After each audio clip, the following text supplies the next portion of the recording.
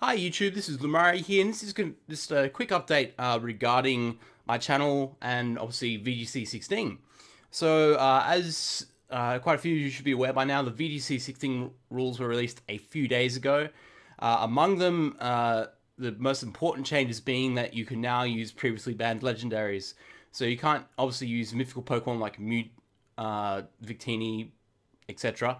But you can use obviously Pokemon such as Mewtwo, Ho-Oh, Primal Groudon, Primal Kyogre, Mega Rayquaza, and the last mentioned three are obviously going to be very predominant in the metagame, I think.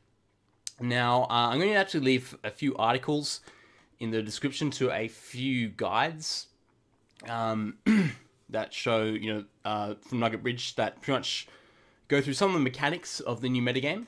And yeah, like it's actually when you think about it, it's a very good game. And I think this change is good because we've got no new gaming announcement as of yet. And it's a better compromise than having VGC15 again for a second year. And that's never pretty much been VGC historically.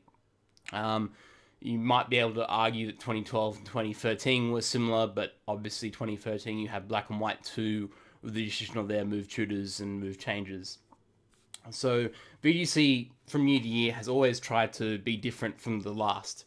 And yeah, so if you've played Battle of Legends or any of the other legendary tournaments which allow you to use any of the legendaries that are new to the format, you should feel somewhat at home.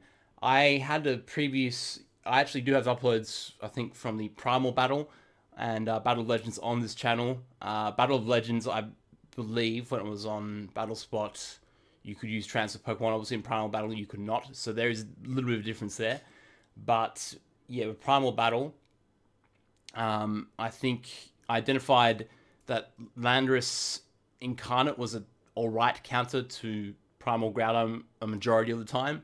Earth Power Life Orb could, with max special attack investment, could always one-shot, or most of the time, not always, but most of the time, provided Groudon had no investments in special defense or some HP.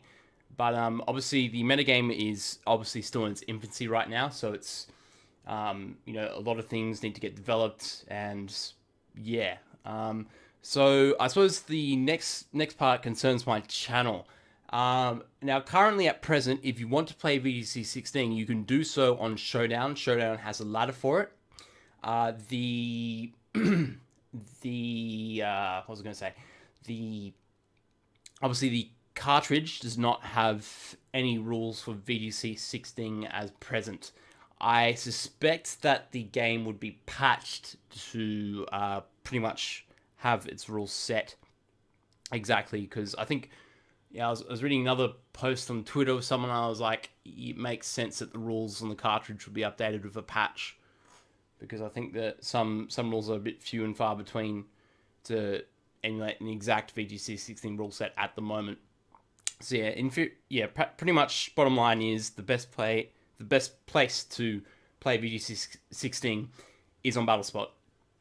And yeah, now yeah. Now, this is the part that pretty much concerns my channel. I'm pretty much going to, I think, start playing VGC16 on Showdown and start posting that, because I don't see a need or have, that much motivation or interest to continue playing VGC15 on BattleSpot when we know we have a new format that's coming out.